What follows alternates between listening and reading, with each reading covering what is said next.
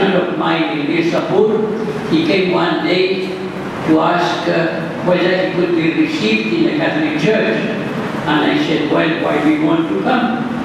He gave me various reasons, but the most important reason is I had a companion, a work companion, who was a Christian, and I was impressed by his life. This man was a Brahmin.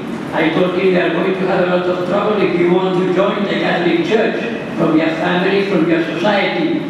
But he told me, I'm ready for that. Okay, I tested him for a full year. He joined the Conference of St. Paul, St. Vincent de Paul. He became an active member, and after 1 year, I baptized him. Then he joined as a teacher at St. Xavier's High School, Loyola Hall. The fact is that he had been impressed by the example of a Christian who was not a Catholic, he was a Protestant, and yet he came to the Catholic Church.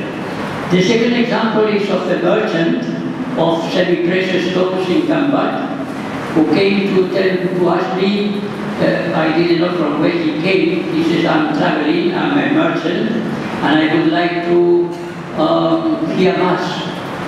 Okay, I gave him the timing of the Mass, and he came regularly every day.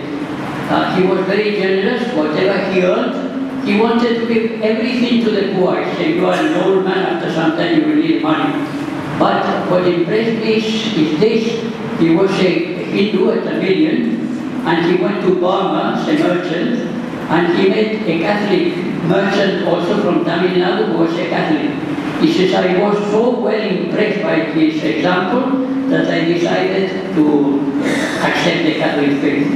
And the latest is, I don't think this is a secret, a Catholic, a Gujarati girl from high society in Bombay who wants to join the Carmelite here in Baroda.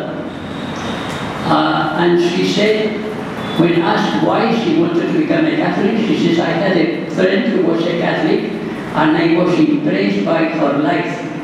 So my parents didn't allow me to join, but then my mother died of cancer. I served her with much love for a long time. And finally, before I became a Catholic, she wanted to be baptized and she received baptism before dying.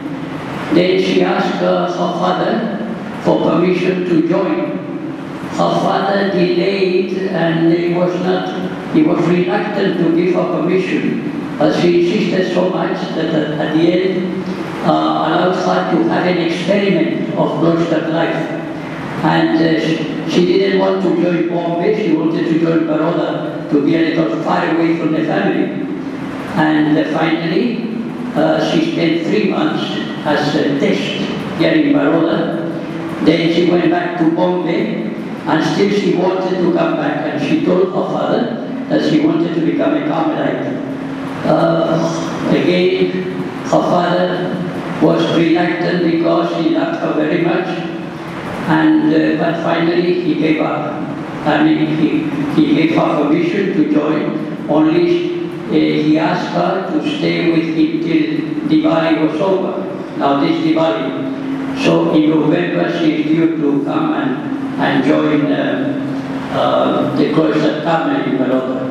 So here are 3 examples of how the faith was communicated through the practice of Christian life.